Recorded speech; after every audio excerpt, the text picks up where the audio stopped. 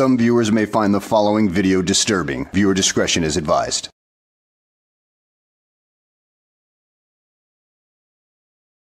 Well, hello and welcome back to the channel, everybody. In today's video, we find ourselves in Washington State, where we encounter a Sovtard broken record kind of deal, where he doesn't seem to understand the language that he's trying to speak, mainly Latin, because he says the same phrases over and over again without understanding of what they actually mean. So let's go ahead and sit back, relax, and enjoy the show. On his rights at arraignment. My honor. So, for the record, I've made this special visitation under duress pertaining to the matters of Jonathan Troy, Faifoleaso Maliatoa Schuster. For I am beneficiary, I am sovereign, I am man, the flesh lives, the blood flows. I am a non-U.S. citizen, American national. Oh, great. Can you tell us which country you hail from? That way we can ship you back over there and you can be their burden. I mean, I'm sure they'll exchange something for you. I mean, if you have any value to them whatsoever. Maybe we can exchange you for, say, a lame horse? I am sui juris imperfecta persona. I reserve all rights. I do not understand the status, and so I ask you, ma'am, what is your name? What is your nationality? And what is your status? I'm Judge Grant. I am a citizen and I'm the judge in this court. You are here subject to appropriate jurisdiction. So you are here for an arraignment. You've been charged with a crime. Today, you will be asked to enter a plea. Ma'am, I object because a citizen cannot sit a bench. Oh, you're one of these idiots who thinks that a U.S. citizen can't hold the title or position of judge. Oh, you definitely are a complete moron. I mean, if you actually believe that crap. I mean, besides, I wonder where you got that particular crap from to begin with, because it sure as hell wasn't from this universe. Ma'am. So I'm going to go through the information. It looks like you have been charged with driving with a suspended license, driving without a required ignition interlock device, refusal to comply, not having proper registration on the vehicle, expired over 2 months. And then there was also a driving violation. Wheels were off the roadway. Last two are infractions. So, ma'am, jurisdiction cannot be proven unless status is established. You have not established status. And so if you cannot do that, I challenge the jurisdiction. And if jurisdiction cannot be proven, I move to dismiss this case with prejudice. That would be denied. Le who? The her. Oh, so you were supposed to have a driver interlock device in your vehicle?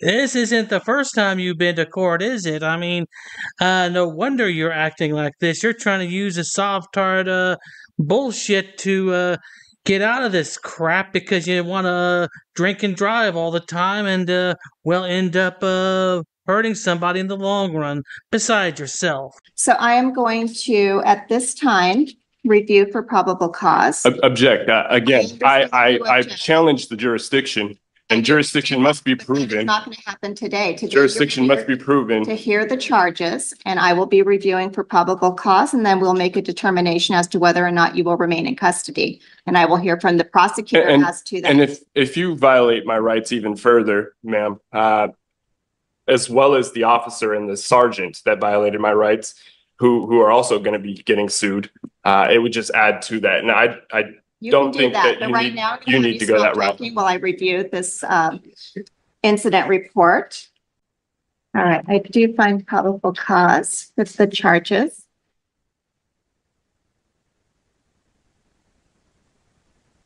I will be entering not guilty, please. Ma'am, you cannot practice law from the bench.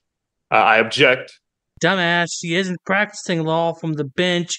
She has not given you any legal advice whatsoever. All she's done is, well, enter a plea of not guilty because your dumbass wants to drag out the system.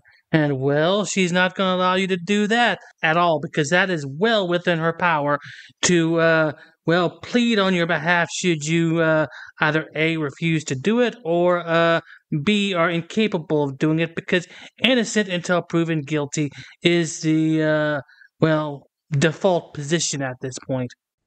Noted. You cannot enter a plea for somebody. That is, practicing bench from the Unless you law. want to enter a plea of guilty, today there'll be a plea of not guilty. I understand you are objecting. Ma'am, I object. I challenge the jurisdiction. Jurisdiction has not been proven. Status has not been proven or established. And once again, you haven't even established, your nationality or your status. I am a non-U.S. citizen, American national by way of America Samoa. I reserve all my rights. Is this something that we need to consider a competency evaluation for? We may need to consider ordering ability to proceed, but it looks like you have a driver's license that recently expired. To question my competency because I'm establishing status and asking you to prove jurisdiction is outrageous. And so, again, if jurisdiction cannot be proven, I move to dismiss this with prejudice based on the grounds that you cannot prove jurisdiction. All right, I've reviewed this. You were driving in the city of Lake Forest Park. You were violating. Again, laws. I was not driving. Again, I have rights. You were behind. My rights were violated. My rights were violated. My right to travel freely unencumbered was violated. There was no emergency in which the officer needed to put on his red and blue lights. Reality check, you lead paint huffing Sovtard. You don't need an emergency to turn on those lights. I mean, is a construction zone an emergency? Because I see cops doing that all the time. I see police officers escorting funeral processions with their lights on all the damn time. So is that an emergency? No, it's not. So tell me, where did you get this nonsense about only turning on those light bars during an emergency? Was it one of your Sovtard gurus that told you that? Because he's full of crap. And so, again, if status cannot be set, jurisdiction cannot be proven, I move to dismiss this matter with prejudice. That's denied. So you've made your record. Right now, I'm going to directly appoint counsel from the bench. Ms. McDonald. Again, I am sui juris in propria persona. I stand on my 2 feet. I'm in my proper person. And so I reserve all my rights. I understand that, and I've acknowledged that. I'm not dismissing your case today. I'm going to hear from Ms. McDonald as to the city's position on release. I often wonder if these Sovtards even know what the hell they're saying when they speak Latin like that. Did they even bother studying it? Well, I didn't study Latin or anything like that in college, but I certainly have the ability to study it and look it up nowadays. Sui juris and in propria persona just basically means you're going to go pro se. I mean, it's pretty much redundant. They're interchangeable phrases, you douchebag. So you're just saying the same thing repeatedly ad nauseum and with a certain bit of redundancy over and over again because you have no idea what you're saying in Latin at all. Yes, Your Honor. I am going to be asking that the bail remain the same. It looks like it's currently set at $2,000. I do have some concern regarding his willingness and ability to reappear if he was released on his own recognizance, as well as concerned about community safety and risk of reoffending, given his temperament in the court today. And Your Honor, Mr. Schuster would ask the court to release him on his own recognizance. These are not violent offenses. I don't see that he has any convictions for violent offenses. There was an assault from 2021 that was dismissed. He may have a view of the law that is different than the city's, but that in itself does not indicate that he won't come to court or that he would in any way try to subvert court proceedings. So we'd ask the court to release him on standard conditions. I know you're a defense attorney and I know you're trying to defend your client, But that was a load of BS right there, and you know it. All this time, he's been trying to subvert the proceedings at this point. And if you think his oppositional viewpoint of the law is not a excuse for him to flee at this point when you release him, then you better check again, because a lot of Sovtards don't come back and they have to have a warrant issued for their arrests. So, yeah, you're kind of being naive at this point, which makes me believe that you have never dealt with a Sovtard before in your life. Well, the court can consider whether or not Mr. Schuster is likely to reappear for future court hearings. What I hear from him today is that he completely objects to this court having any jurisdiction. I don't have a good faith basis that Mr. Schuster will return if I were to release him. I do see that he has a prior conviction for DUI. He's on a deferred prosecution at this time in Seattle Municipal Court. He's not complying with conditions if he's driving without a license and driving without a required ignition interlock device. Also, indication that Mr. Schuster will not abide the court's orders to appear on his promise.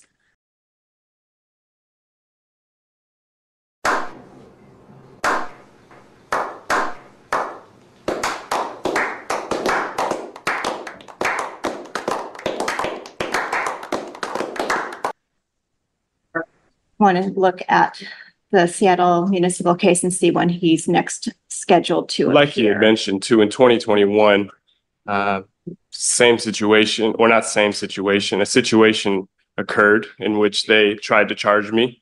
They didn't have jurisdiction. It was dismissed. And again, I don't want any charges against me because I do have the deferral, which would obviously violate that deferral. And so I will make any visitations, special visitations to the court to handle any matters pertaining to Jonathan Troy Faifaleasa Malietoa Schuster. I'm a man, I'm free, and I want it to stay that way. Apparently not. Not with that jail uniform you've got going on right there. I mean, this isn't your first court appearance, and it certainly won't be your last, given, well, this defiant attitude toward the law, thinking that the law doesn't apply to you. I do see it looks like he's got at least 3 prior warrants. He has 2 priors out of Benton County, 1 out of Lower Kittitas. The previous warrants history. And throughout this process of going to courts, I've had to learn a lot. And so I know it's no game to just not show and make visitations. That's not what I want to do. And again, jurisdiction does need to be proven, whether it's today or another date. And if you want to violate my rights even further by not releasing me on my own recognizance, ma'am, was it Jennifer Grant? Then, like I had mentioned earlier, you, along with the officer and sergeant, who are already going to be getting sued. I mean, there's no need to add you as well, especially when you know the law. I don't see another date set until February 12th of 2025 in the Seattle in Seattle Municipal Court. Yeah.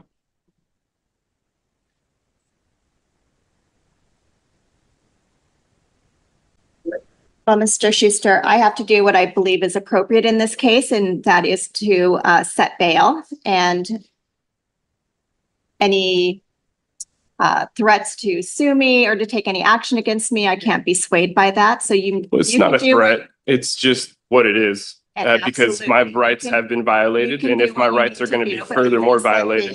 $2,000.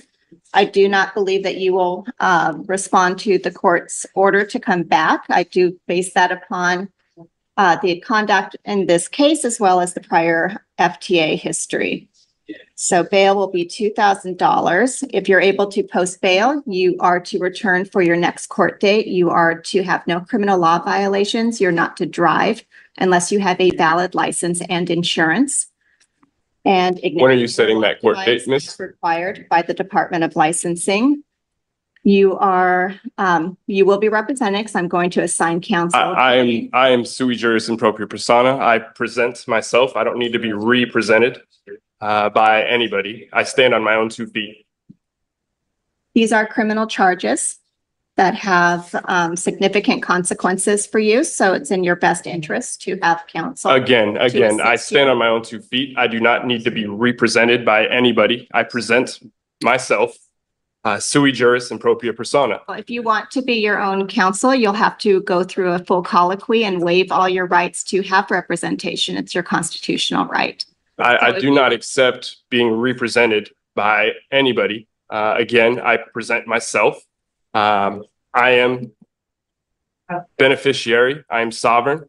I am an American national, a non-U.S. citizen American national by way of America Samoa, like I had mentioned earlier.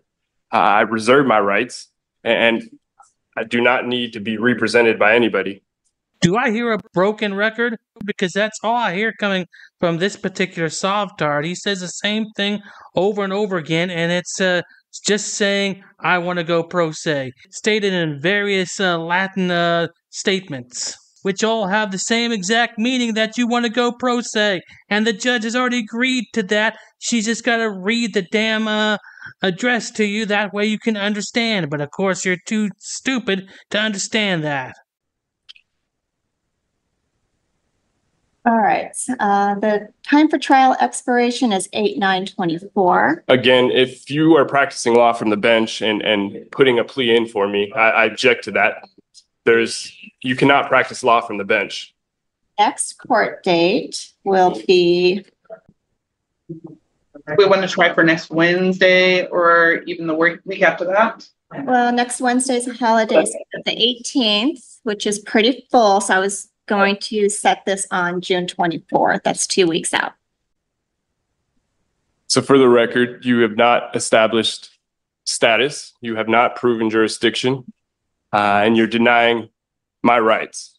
Is that correct? I don't know what you think would establish my status, but I do have status to sit in this court. You are a and hear U.S. you. citizen. A U.S. citizen cannot sit a bench. Sign for your next court date. You're asking me to sign something that you pleaded for me. Is that Yes, correct? I'm giving you notice of the conditions that I have set, as well as bail. You said I'm yes, noting you that I pleaded for found me. Probable cause. If you are able to post that bail and get out of custody, those are my expectations that you will come back on that court date and that you will abide by the conditions that I have imposed. Those are being ordered today. So that is what's happening today. And we are giving you that notice. You can refuse to sign that notice, and we'll note that you were provided a copy in writing and that you refused to sign. I do not understand. Which part of it do you not understand that you have? I do not understand how you can practice law from the bench. I'm the judge and I am setting the conditions. Well, you also entered a plea for me, correct? What we're doing at arraignment is the plea is being entered. You're not pleading guilty. So on your behalf, I'm entering a not guilty plea. So correct, you cannot- are pleading for me, There's correct? 2 pleas. And if you not plead guilty for me, or you're guilty. practicing law from the bench. You cannot practice law from the bench, so I object. Right. I'm going to give you that piece of paper and we're done with your hearing today. We will see you in 2 weeks. Okay? Jennifer Okay. Grant, you will be Okay. taken further. And well, that does it for this Sovtard. And the only thing he really said is, I want to go pro se, I want to go pro se, I want to go pro se, I want to go pro se, all in Latin phrases that are similar to each other and pretty much mean the same damn thing. So obviously, he never studied Latin or any other language outside of English for that matter. So maybe you can go back to his jail cell and find some loose lead paint chips that he can gorge on and perhaps rot his brain even further, making him more susceptible to that sovereign citizen guru garbage that has already destroyed his brain. So at any rate, guys, I hope you enjoyed the video. Thanks for watching, and I will see you on the next one. This could be some groundbreaking stuff right here.